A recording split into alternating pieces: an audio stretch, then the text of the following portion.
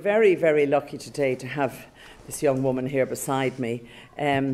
Maura is a Professor of International Security in Dublin City University, and she is a coordinator of something called VOX-Pol, an EU-funded project on violent online political extremism.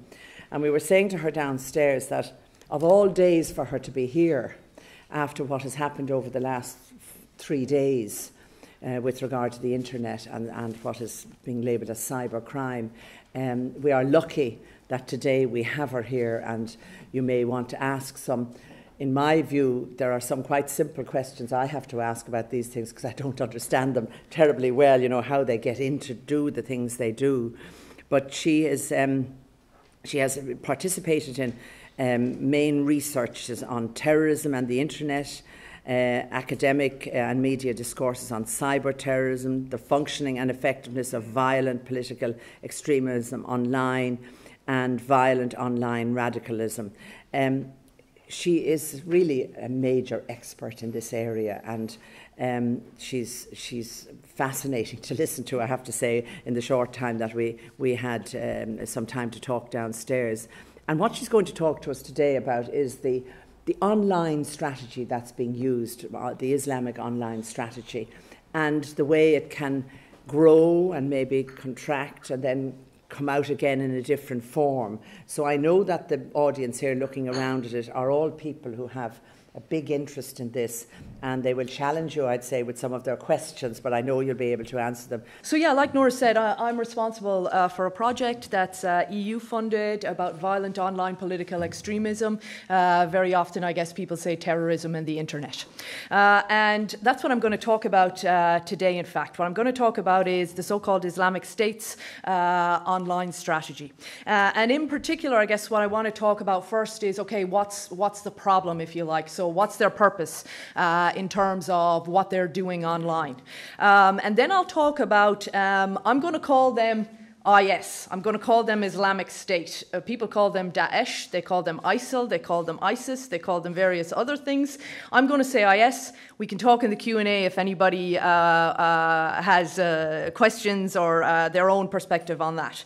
But yes, so secondly, what I want to do is talk about so-called Islamic States, IS's online activity, in particular at the kind of the height of their powers, if you like, in around 2014, 2015.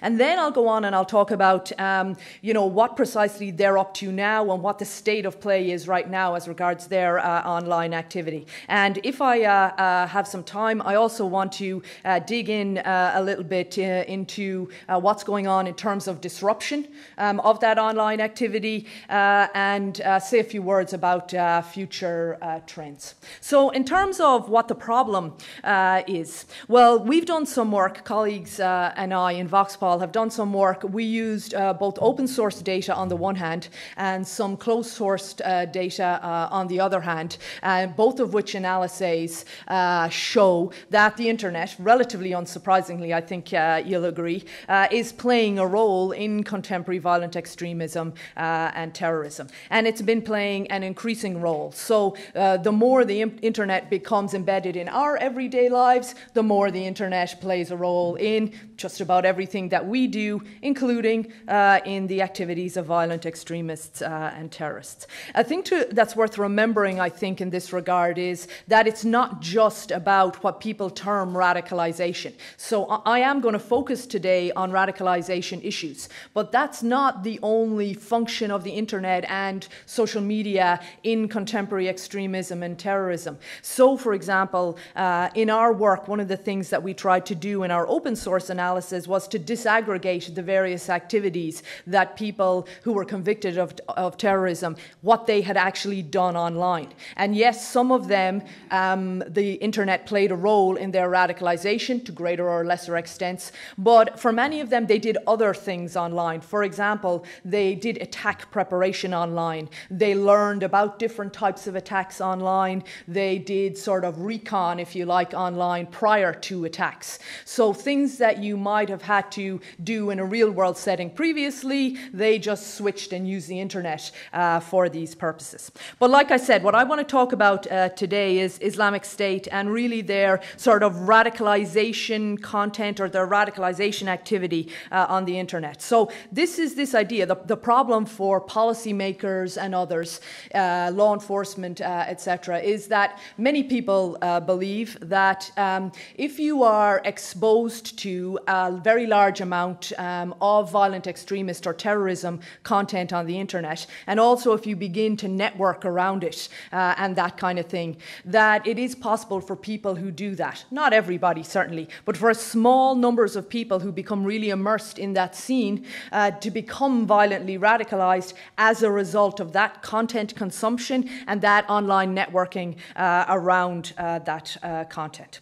And so for me, I guess I think that Islamic State, IS, certainly think that it's worth inputting fairly significant resources in terms of people and time and money into the production of this content, into encouraging its circulation, etc. And I guess the question would be, okay, why would they have done that? Well, they've probably done that because they have the feeling that it has good outcomes for them. In other words, that it is influencing to some people in ways that have worked to their advantage. And I think we can probably see that in terms of a couple of different things. Number one, encouraging people from Europe and elsewhere in the Western world, and indeed further afield, to travel and to engage in the conflict in Iraq and Syria on their part. For others to carry out attacks in their home countries or in third countries if they weren't in a position to travel. So the second thing that I wanted to talk about, like I said, is, okay, so what precisely were they doing online in their heyday? And their online heyday, I guess, is around 2014, 2015. In June of 2014, they announced the establishment, or in their terms, the re-establishment of their so-called caliphate in Iraq and Syria. And that's when they begin to term themselves IS, Islamic State. And at that time, like I say, they clearly had thought pretty long and hard about how they were going to use the internet in this endeavor. And what they began to do, like I say, 2014, at a high point in 2015, they were putting out a really high volume of content. So in mid-2015, it's been estimated that they were putting out somewhere between 800 and 1,100 items of content a month. It was actually largely, for people who are familiar with this, the photo montages. So that's the bulk of what they were putting out. But they would also produce a relatively large number of videos monthly, also audio, and also a whole variety of text content. So it was very high volume, and it was diverse in terms of the types of content that was being produced and being disseminated. Also important is that it was being produced in multiple languages, and it still is right up to the present time. The largest part of it is in Arabic language, but there's a whole multiplicity of other languages that are being used and that content is being produced in. So they produce official content in multiple languages, and also you get fan communities online who translate a lot of this content into other more obscure languages. But their magazines, for example, that they produce, and the one they're working on right now is called Rumiyah, which is Rome in Arabic. It's been produced monthly since the end of 2016, and that's put out there not just in Arabic, but in English, in Turkish, in Russian, in a host of other languages too. So it's high volume. In 2014, 2015, it was very high volume. It was multiple languages, and it was disseminated very widely by them across many different platforms. So they were never, despite what we might have, the idea that we might have obtained from media and whatnot, they were never just on Twitter or on Facebook or just reliant on the major social media platforms. They've always had a reliance on a multiplicity of different platforms. So yes, the major platforms, Twitter, Facebook, YouTube, etc., but also a whole host of more obscure platforms. In particular, an important node for quite some time has been a content upload platform called Just Paste It. The Internet Archive is another preferred platform of theirs, and really a whole host of other online spaces have been used by them.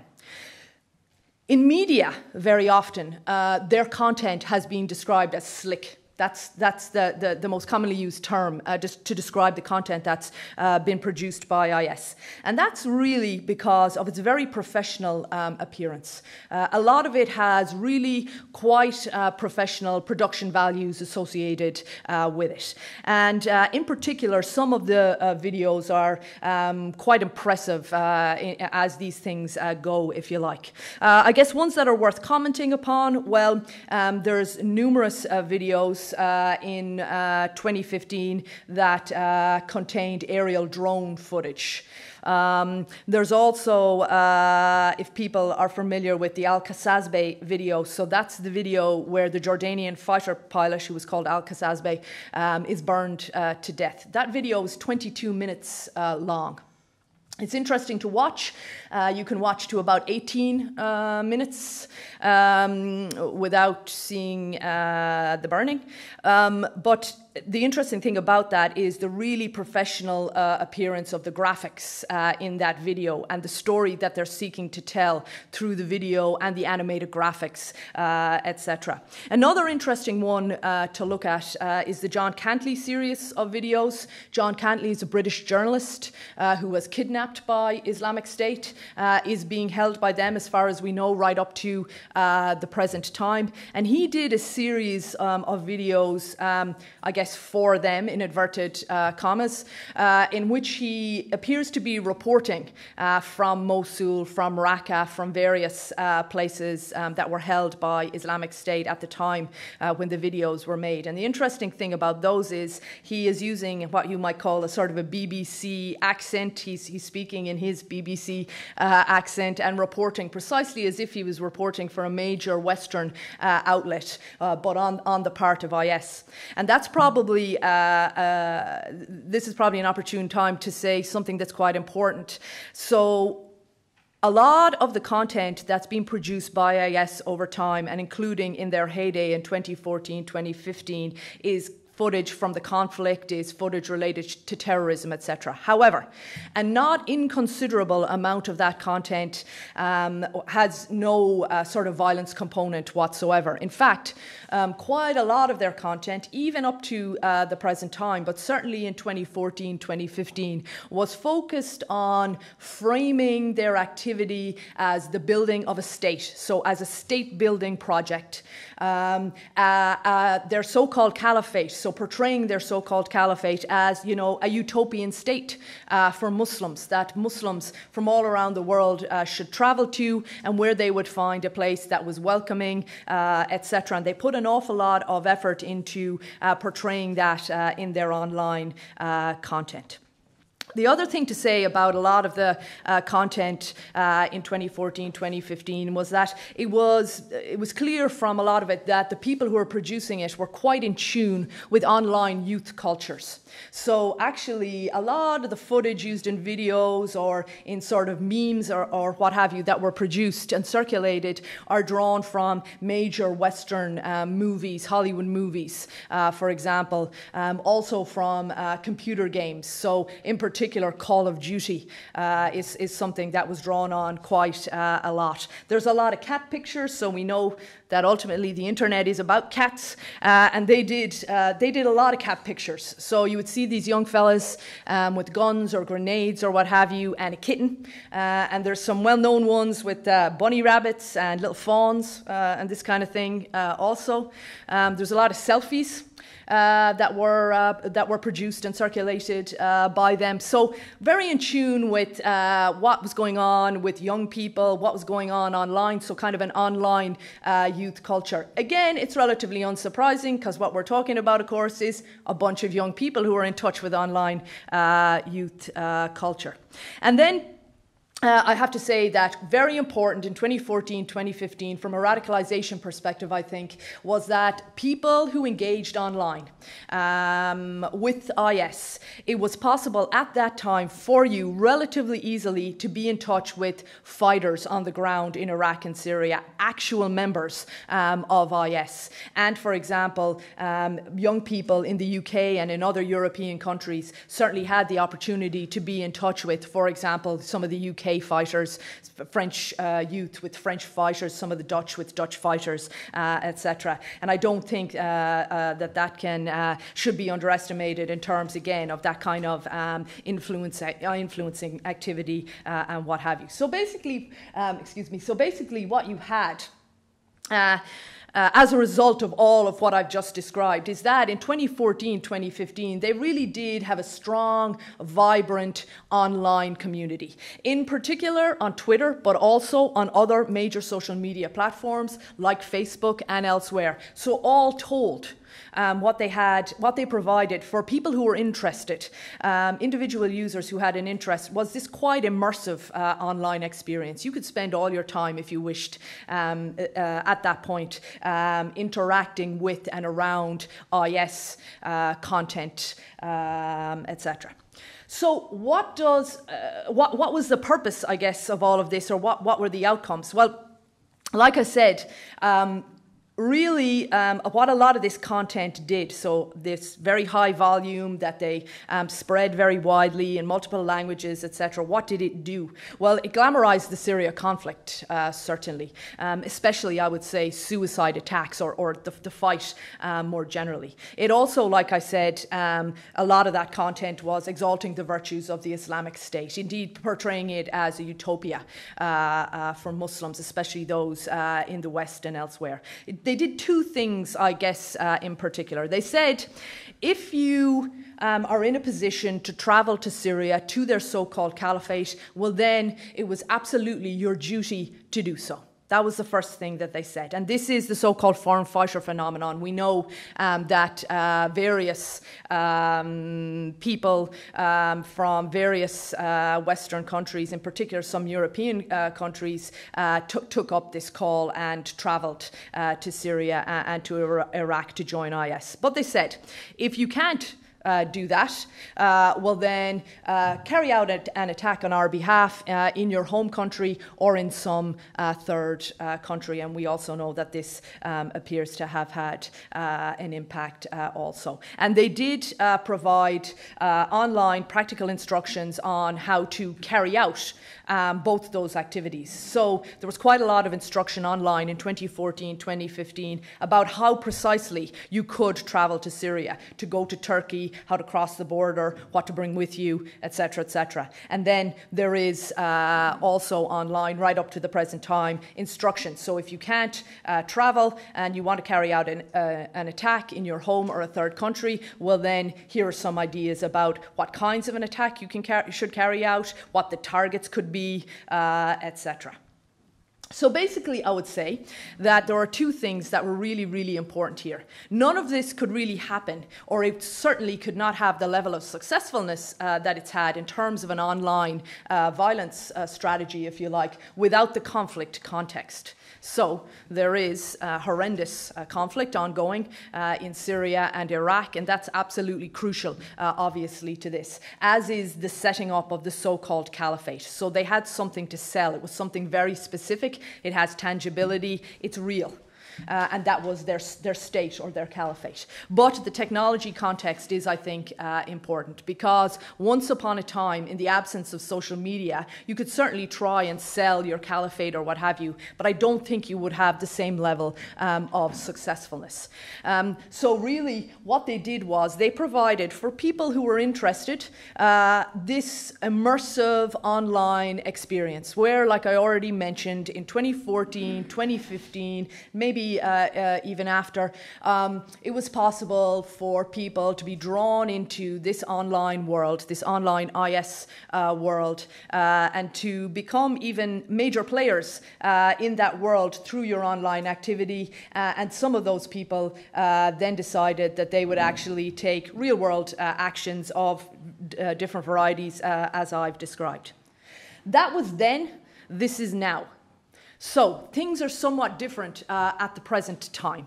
And there is a real world aspect to the difference, and there's an online aspect to the difference. So number one, in terms of the real world, IS are under pressure in the physical world at the present time.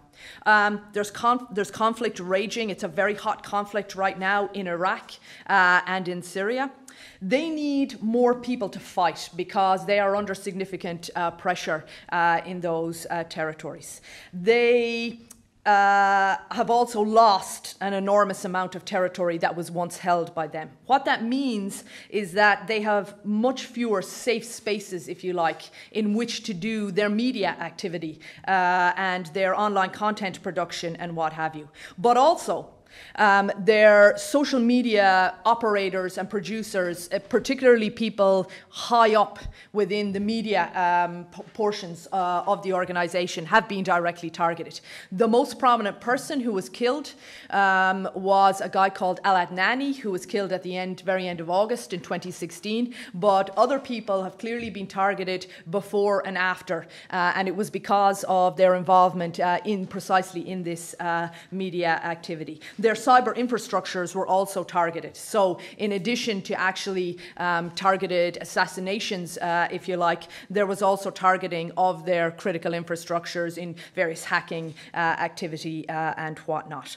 So what you do get is a fairly significant decline in output. It begins around July, August 2016. And Charlie Winter has surmised that by the end of 2017, they were down in any given month about 36%. So in February 2017, they produced approximately 570 items of content. But you'll recall in approximately June of 2015, they were up at around, let's call it 900 items or thereabouts. So that's the real world kicking in terms of the supply side issues, right? The actual production of the content. But there's also disruption taking place online also. So Twitter in particular have really engaged at a very high level in terms of disrupting IS on their platform. So at one time it was perfectly possible to go onto Twitter and very easily and very quickly find very large amounts of IS fan accounts and IS propaganda and what have you. That's really no longer the case. What you're seeing here is findings from an analysis that shows that approximately 80% of IS-related Twitter accounts are taken down within 100 days. Now, that may sound long, but actually an awful lot of them are taken down an awful lot faster than that. And in fact, many really explicitly IS accounts. So, for example, those that are tweeting links to official IS propaganda will be taken down generally in minutes, hours or days, not weeks or months at the present time. And this has really seriously impacted the community that I talked about. So what you'll see there on the bottom of the screen is what's the average number of followers at the present time for an IS Twitter account? 14. And here's to give you an idea. What's the average number of followers for other jihadi accounts? So we were doing a comparison in this research between IS fan accounts and other jihadi accounts. So, for example, those belonging to the Taliban or Al-Shabaab or Hayat Tahrir al-Sham, who are Al-Qaeda in Iraq and Syria. And you'll see that they're averaging a much higher number of followers, even though they're under a small amount of disruption also. So, like I said, what this basically means is that the community is gone. The community is all but gone from Twitter. And in particular, the IS community is all but on from Twitter. And an interesting way, I think, to illustrate this, if you like, is to show that, okay, on the left-hand side of your screen there, what we're seeing is some typical screen names from 2014, 2015, and some typical avatar images, profile pictures that were used at that time. And for anybody who knew this scene, the IS online scene, this was a way to really easily and really quickly identify ideological fellow travelers online. These are really, really obvious signals to people who might have shared your views or what have you, or to researchers obviously looking for data and whatnot. So the avatar images are of prominent people from within the Islamic State. So the one with the yellow background there, for example, is al-Baghdadi, the so-called caliph. The third one over is al-Adnani, the media guy that I've been talking about. You see in the middle bottom there is the so-called IS flag, the black and white logo, and then the flag being held by green birds, and green birds are often a symbol of martyrdom associated with suicide attackers and that kind of thing. And then you see on the right of the screen what things look like right now. And basically what you have is these screen names that are meaningless. These are generally screen names, a lot of them, of sort of throwaway accounts that are just being used to, to throw URLs and links out there and leave them up for as long as possible, but generally only a really short time, because Twitter delete these accounts really very fast. And then the avatar images, again, are the so-called Twitter egg or other very innocuous images. And you can't really maintain a community in the face of this level of disruption, because you do need some way to signal to other people, where you stand, etc. So the community is pretty much gone from Twitter at the present time. So where is the community now? Because it's not gone from the internet. This is an important thing to point out. So basically right now they're on Telegram. Probably nobody in the room, maybe some people here, but probably nobody in the room is familiar with Telegram.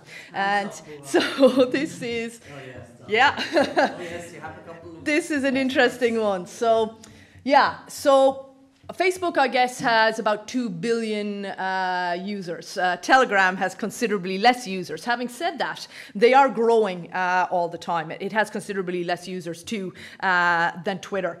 It's growing. It's growing at quite a significant rate, but nonetheless, it doesn't have the kind of, I guess, brand awareness even that some of these other major social media outlets have. What it does have, however, is end-to-end encryption. And this is a thing that's very much focused upon in analyses, in media, etc. Also, law enforcement agencies are quite concerned with this issue.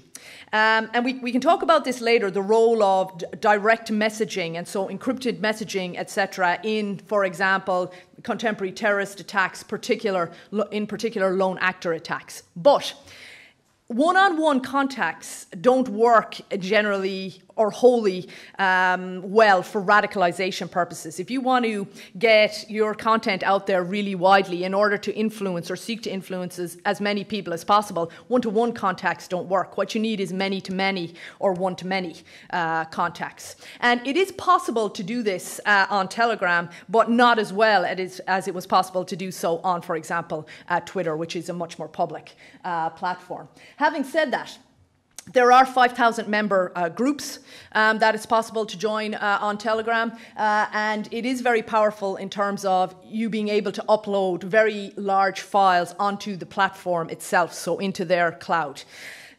When I said that Twitter was disrupting accounts, deleting accounts from their platform, it didn't only disrupt the Twitter sphere, as it were, it disrupted things much more widely, because people generally link from Twitter to other online spaces because of the nature of Twitter. You only have 140 characters.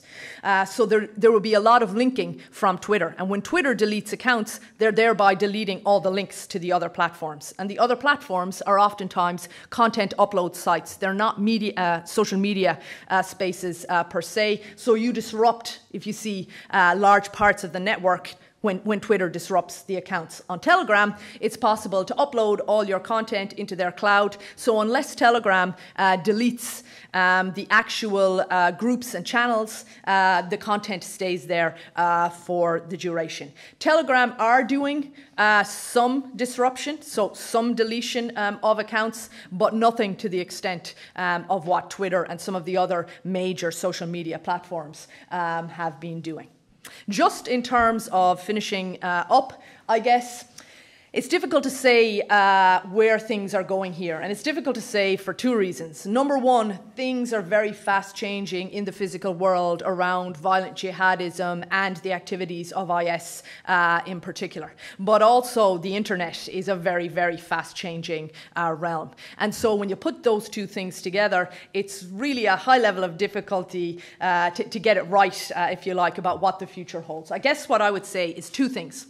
Number one is this. I do think that we will see a continuing role for these messaging applications, and that's for two reasons. Number one, they're increasingly used by all of us in the real world, thereby they will also be increasingly used by jihadis and other varieties of violent extremists. But also, number two, we can see that they are being used for one-on-one contacts between, for example, IS operators, if you like, who are in Iraq and Syria and are using them to be in contact with people that they have on the ground in attacks, who are about to carry out attacks in various European countries and elsewhere. And then secondly, in terms of future trends, I've thought for some time that a live stream is a possibility. I think that live streaming, well, it's definitely the case, it's a fact that live streaming really took off in 2016.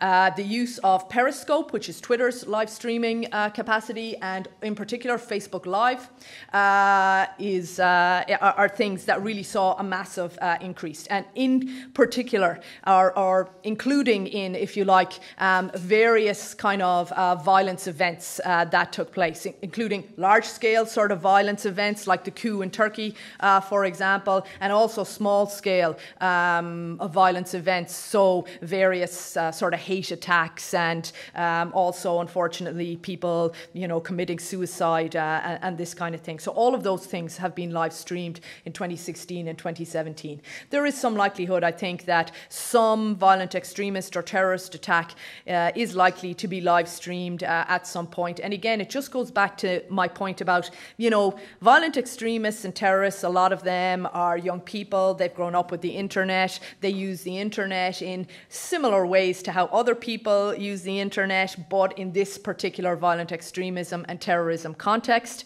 we see a shift to social media on the part of IS and others, because social media came to be the place where or how you would do the internet.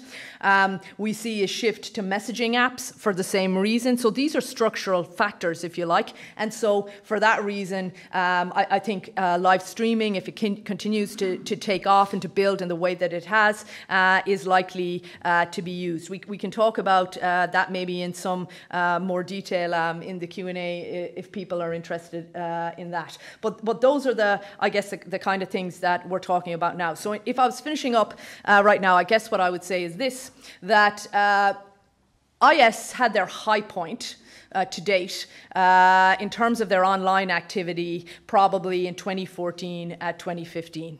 They are under pressure now in the real world and in an online setting. With regard to online in particular, they're being disrupted by the major social media companies to a very considerable extent. They also have they're producing less content, so there's less content in circulation. If you're somebody who believes that, accessing this content, consuming this content, and networking around this content can be influencing and can cause young people in particular to become violently radicalized, well then the downturn in terms of production and the disruption by the social media companies is a positive thing. But they haven't given up. They know that their online activity had impacts in terms of their real world settings. And so while their community is gone from Twitter and from some other major social media platforms. What they are doing right now is sort of casting round for other, lower level, more obscure online spaces and beginning to use those. And there's always the possibility that they can sort of erupt online in some specific setting, like around some specific attack or what have you, with a live stream or something similar. I'll leave it there.